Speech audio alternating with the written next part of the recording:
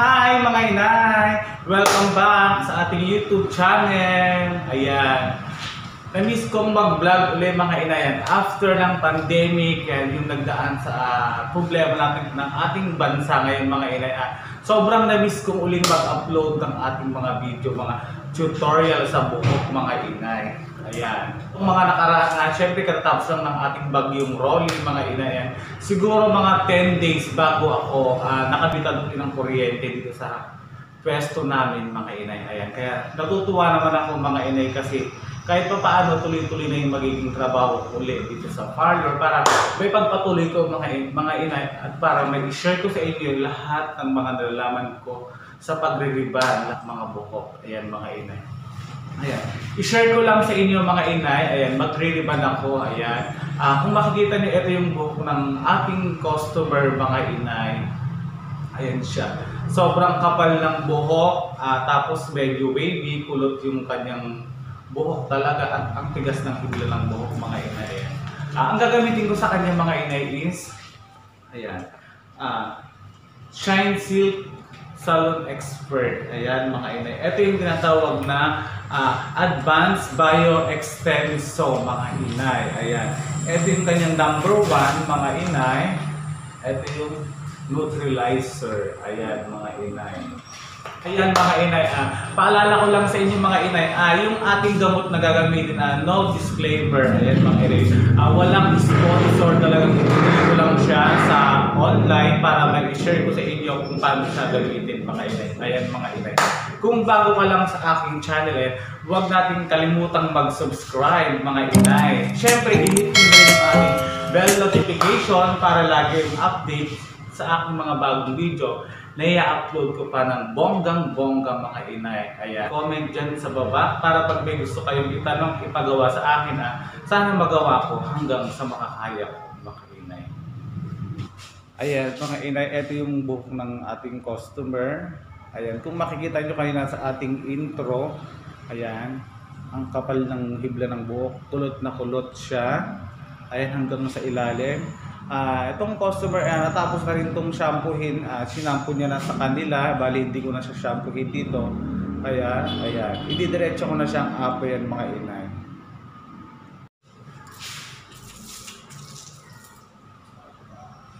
Ayan mga inay, magsasali na tayo ng number 1. Tansyahin lang natin mga inay para hindi masayang yung ating gamot. Pag kulang mga inay yung ating pagkakasali, magdadagdag na lang po tayo.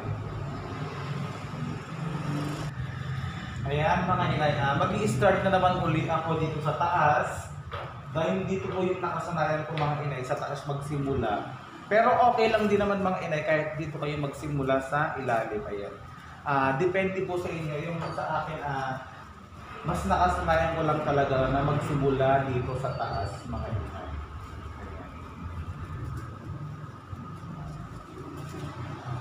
Ayan, kukuha lang ako ng manipis talaga dahil yung buhok ng ating customer kulot at makapal yung hibla. Ayan, magtira lang tayo mga inay 1/2 inch.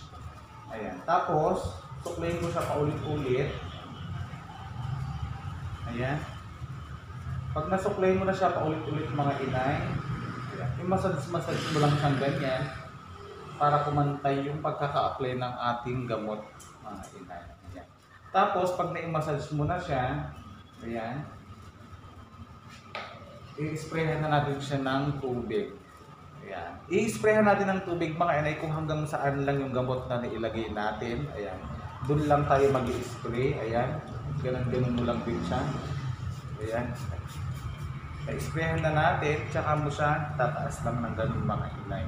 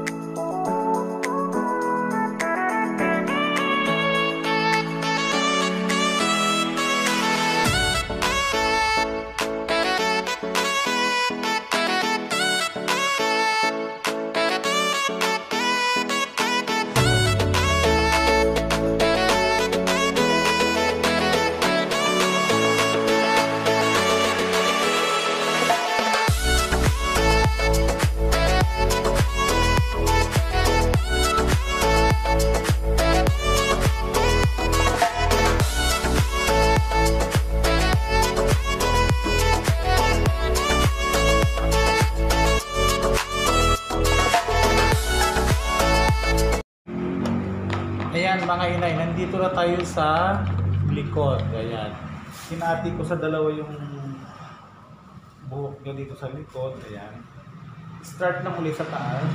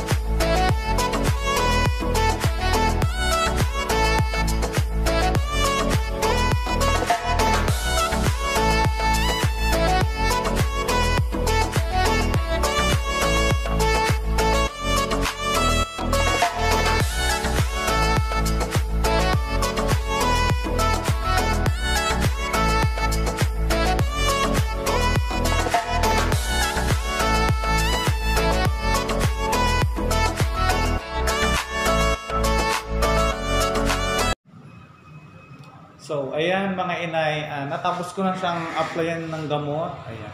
Na-sprayhan ko na rin ng tubig yung pinakadulo. Yun nga, kanina mga inay, kung hanggang saan lang yung gamot na nailagay. Ayan, na-sprayhan ko na siya isa-isa. Ibababad ko siya mga inay, 1 hour and a half. Ayan. Tapos, pag naka-isang oras na ako, i-check ko yung buhok niya, yung strand niya, kung luto na siya sa 1 oras. Pero kung hindi naman, aabutin ko ng 1 oras at kalahati. I call a shot, like blah, blah, blah. Y'all should know me well enough. So, ayan mga inay, yung mga pagbabad ko, umabot ako ng 2 oras. Kasi yung buhok talaga ng ating customer mga inay, sobrang makapal yung higla. Tapos, kulot pa. Ayan, ini-strand ko siya, hinihila ko. Medyo hindi pa siya naruluto sa number 1. Magdadagdag ulit tayo ng number 1 para kasama ng malagyan yung mga nasa baba. Ayan mga inay.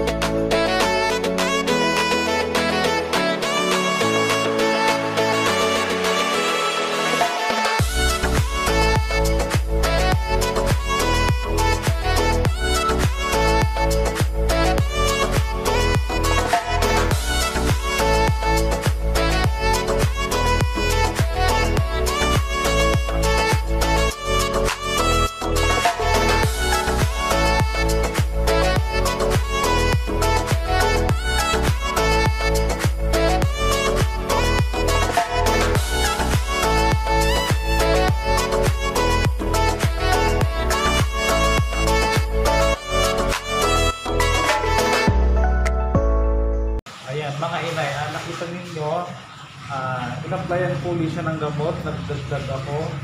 Sinama ko na yung pinaka nasa baba, yung mga hindi pa nalagyan kanina. Tapos mga inay, eto kasi sa harap niya may mga kulay dito sa parking bank sa gilid. Siguro mamaya na lang natin sila lagyan pag malapit na natin siyang banlawan mga inay. Para maingatan po natin hindi mag-dry o magbulbol yung may kulay dito sa kanyang harap. Ayan, yung nakikita ninyo. Mamaya ko na lang sila lagyan bago banlawan. Ayan, mga inay, nasuklay ko na siya. Nalagyan ko na ng gamot yung mga nasa baba. Ayan. Nasuklay ko na siya ng maayos mga inay. Na-sprayan ko na rin ng tubig. Ayan. Ibababad ko siya mga inay 30 minutes. Pag natapos yung 30 minutes, ibig sabihin yung babad ko sa buhok ng ating customer is 2 oras at kalahati. Ayan mga inay.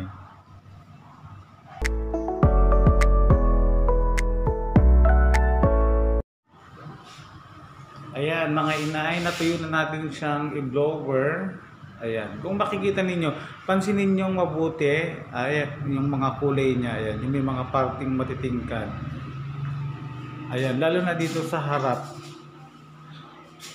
Ayan siya mga inay. Kaya dapat pagka nagre-rebond tayo, pag ganitong may kulay, ingatan muna natin huwag lalagyan ng gamot kaagad. Lagyan lang natin siya pagka malapit na natin siyang babanlawan. Para safe lang yung bangs lagi or yung ditong mga buhok ng mga parting maliliit mga inay. Ayan. Time natin yung ating plancha. Ayan. Section natin siya ng hindi ganun kakapal. Ito yung init ng ating plancha. 200 lang. Hawakan mo siyang ganyan dito sa dulo. Ayan. Ibalik-balik mo siya. Ayan. Huwag nating masyadong ididikit sa anit mga inay. Ingatan mo natin hindi madikit para hindi siya mapasok, para iwasang mapasok yung ayaw ng ating customer. Ayan. Pag naihagod mo na siya, saka mo siya isabay pababa sa suklay.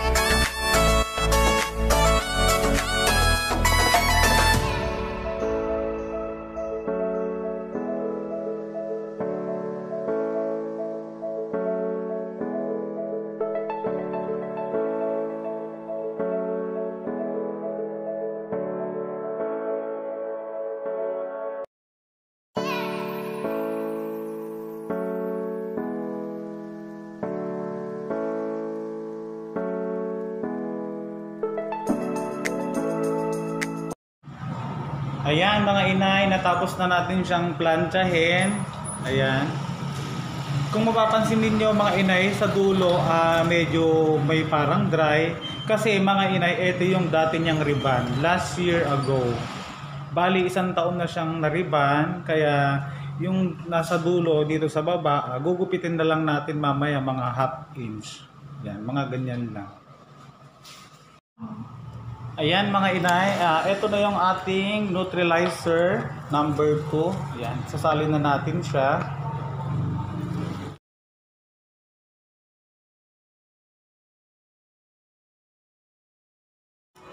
Ayan mga inay, ganitin nyo na lang siya para hindi nyo na siya iipitan. Ayan, tsaka nyo siya iiwalay na ganyan. Ayan mga inay, ganyan. Tapos, kuha lang ulit tayo sa taas magsisimula. Kahit hindi na po ganun kanipis kanina sa pag-apply ko ng number 1. Ayan, kahit medyo kapalan na natin. Ayan. Okay lang din mga inay kung maisasagad yung number 2, yung neutralizer. Okay lang na maisagad natin siya sa roots. Kasi number 2 naman na siya mga inay.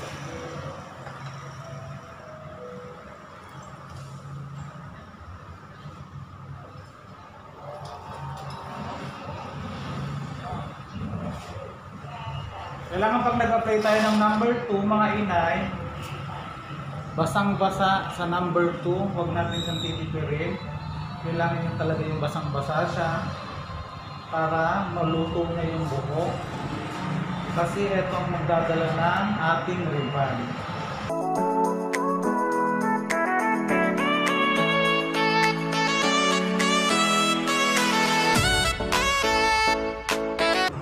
Ayan, isama na natin yung sa mga maliliit na patilya, hindi ko sa gilid. Ayan, hanggang dito sa noo sa harap.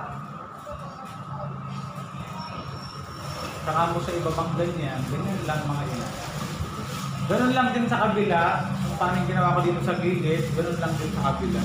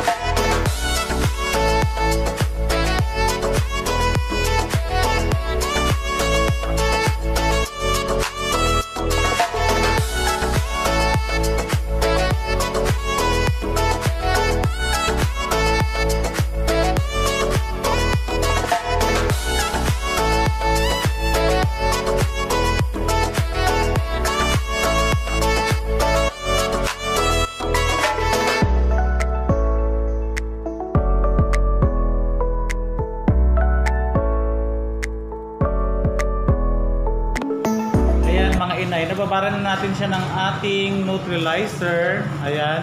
Ibababad ko siya mga inay 1 oras. Tapos pagkabanlaw, kung meron kayong conditioner or treatment dyan sa bahay ninyo, syempre sa mga parlor meron po, sabayan na lang natin siya ng conditioner or treatment. Pag binanlawan natin tong number 2, gawin natin parang shampoo yung pinaka-conditioner at treatment. Ibanlaw na natin kaagad pagkatapos nating banlawan tong number 2 mga inay. 1 hour later. Ayan mga inay, natuyo na natin siya ng blower sa number 2. Pasadahan na lang natin siya ng plancha. Pag nakita na natin straight na siya mga inay, okay lang yung plancha na kahit hindi na manipis. I-retouch na lang natin siya, papadaanan na lang natin.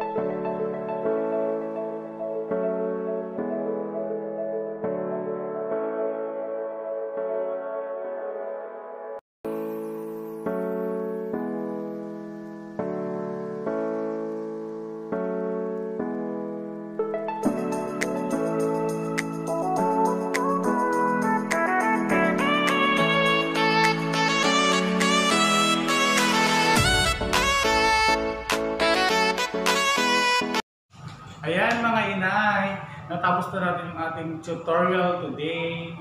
Bali, 7 hours ko siyang ginawa mga inay. Kung makikita nyo naman kayo na yung buhok ng ating customer kasi sobrang makapal, kulot yung buhok niya, makapal yung hibla.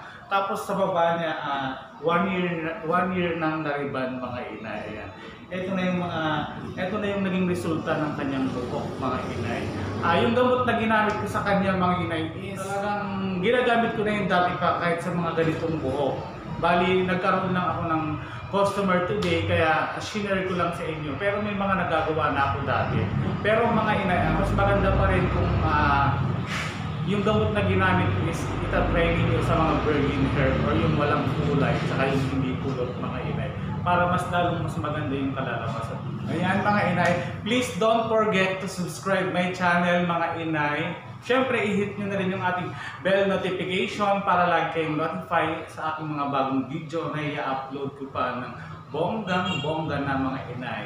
Kita-kita tayo sa ating next vlog. Bye-bye!